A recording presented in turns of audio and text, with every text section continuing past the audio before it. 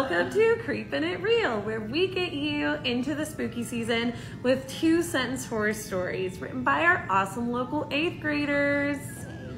All right, for the Orange Heart team, we have, throughout the past 2 weeks, a series of murders took place near where I lived. One night, before I went to bed, I peered out my window, and a hooded figure was stuffing a black bag into a pickup truck.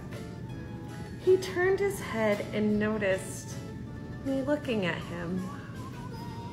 That's not good, friend. And for the black heart, I woke up tied to a chair in a room I couldn't identify.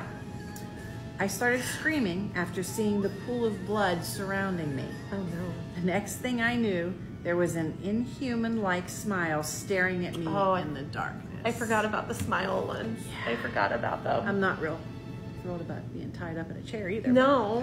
A little scary. So, yes. So scary, both of these. Those are good. All right, make sure to vote for your favorites in the comments. An orange heart or a black heart. Bye.